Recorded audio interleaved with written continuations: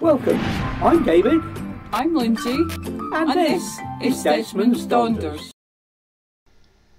We approach our planned stopover in the dark.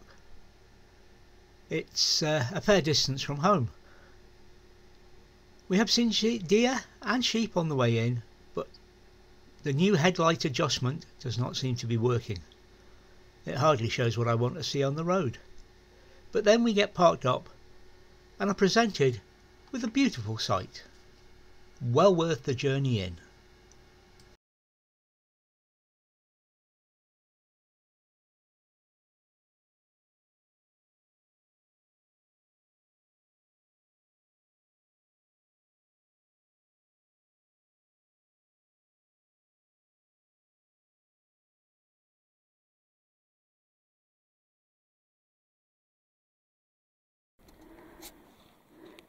We've just arrived at our destination and the moon's out, not quite full, but casting a lovely moonlight scene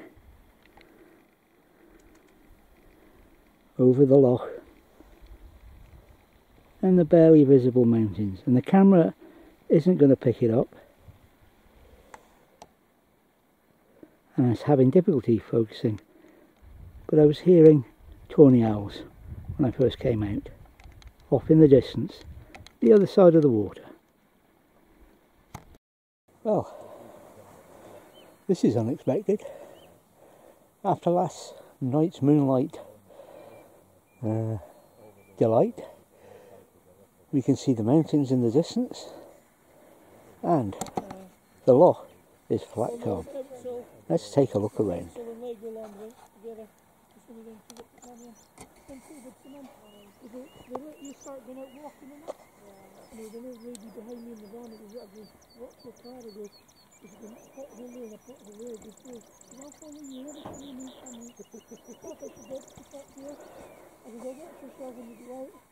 A bit like last time, the scaffy wagon's here.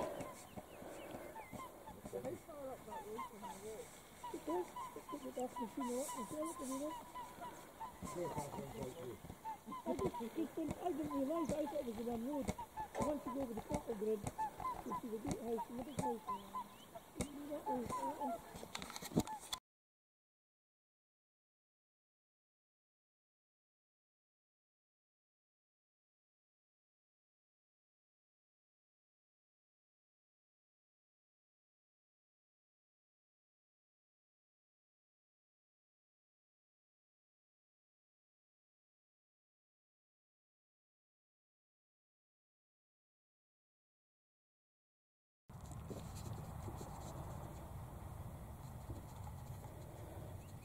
We're in eagle country,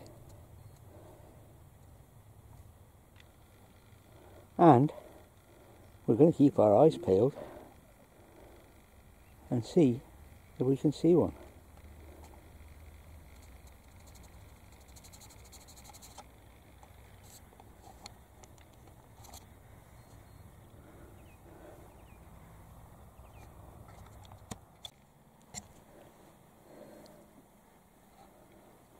The loch is so calm, it's hard to tell which way's up and which way's down.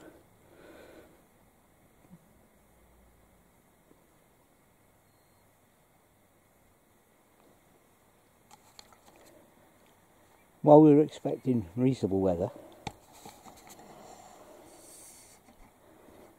we weren't exactly expecting brilliant sunshine and calm.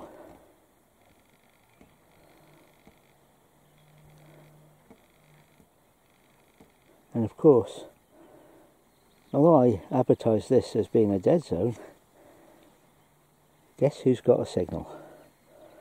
And it isn't me.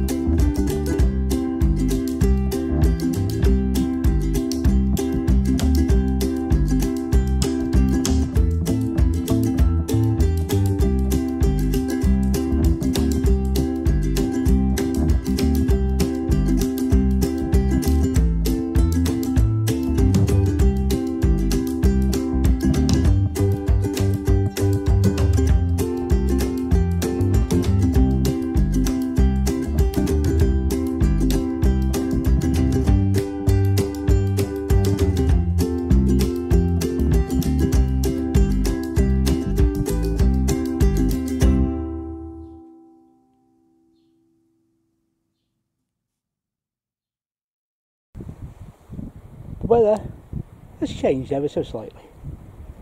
We've still got blue skies, we've still got fluffy white clouds, but the wind's got up.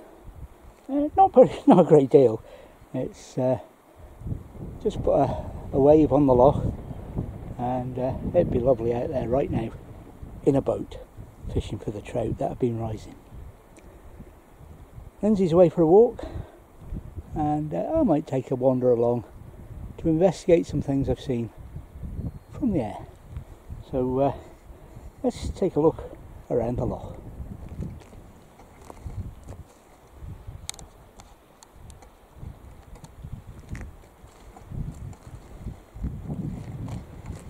The bird count continues to rise, slower than expected, but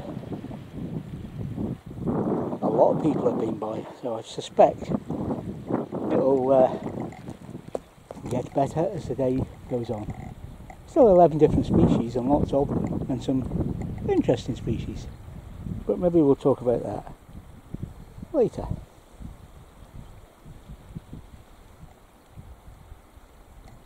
It's a lovely day, as per the forecast. Let's hopefully he's got it right for the rest of the weekend.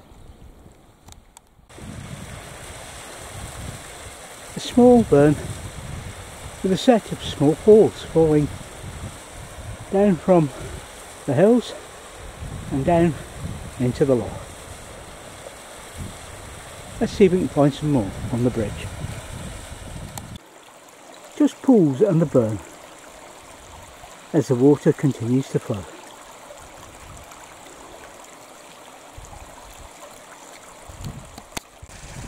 And then down into the loch,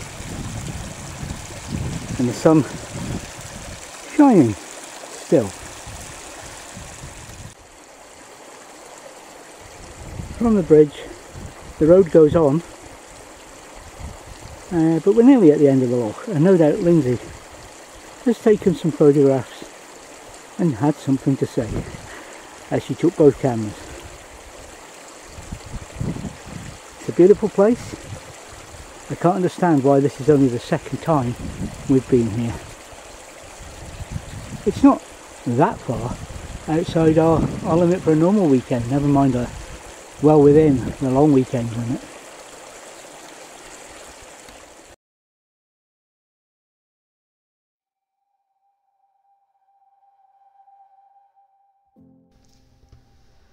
Scardroy Estate forms part of the extensive Strathconan Estate and extends to nearly 83,000 acres.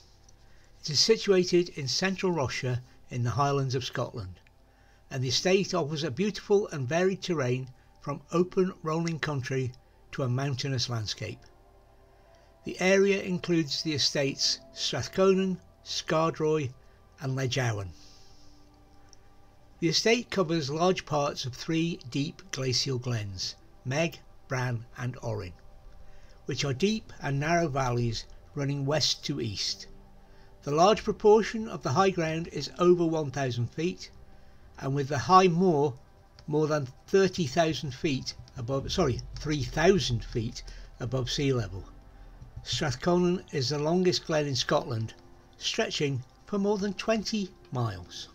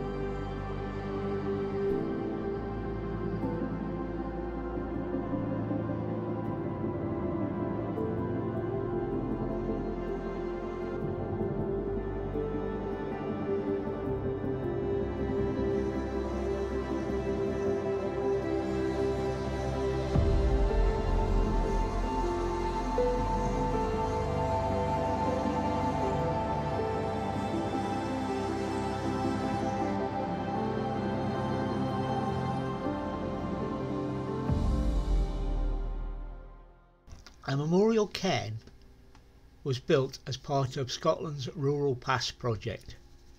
It is located close to the lodge at the head of Loch Scardroy. It is a mortar bonded stone column, circular in plan, and is situated on the crest of a prominent grassy knoll. At the west end of the loch, it is 2 metres in height, and castellation appears on the tapered top.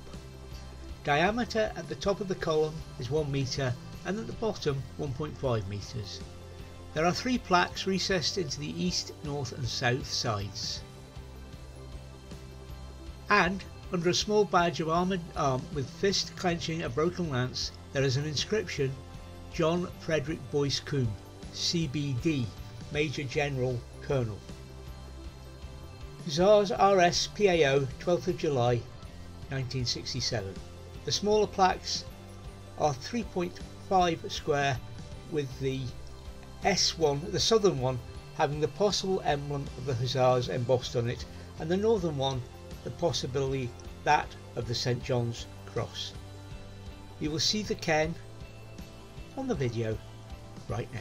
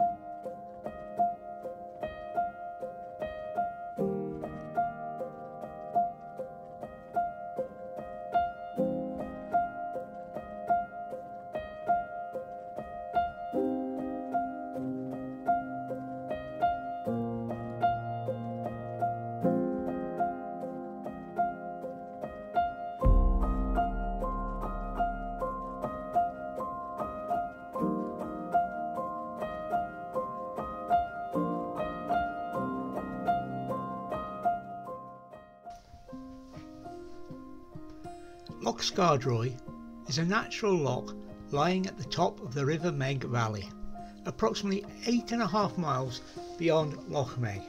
It lies at an elevation of 145 metres above sea level and is approximately 2.75 kilometres in length.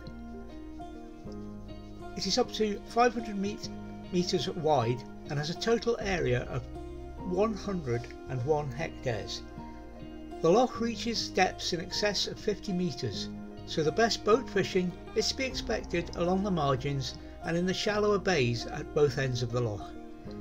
In addition to wild brown trout, Scardroy also contains Arctic char, so there are also ferox trout present.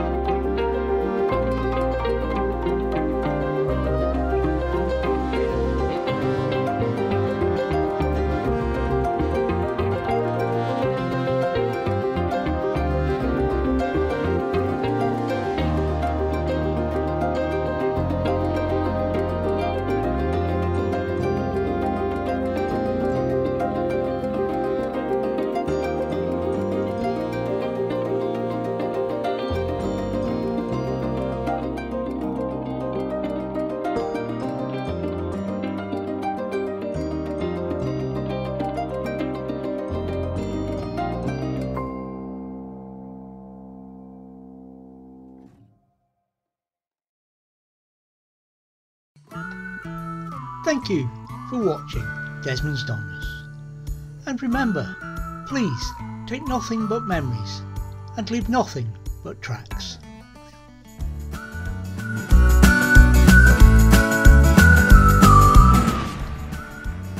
Please subscribe and ring the bell for notifications, and hopefully we'll see you next time.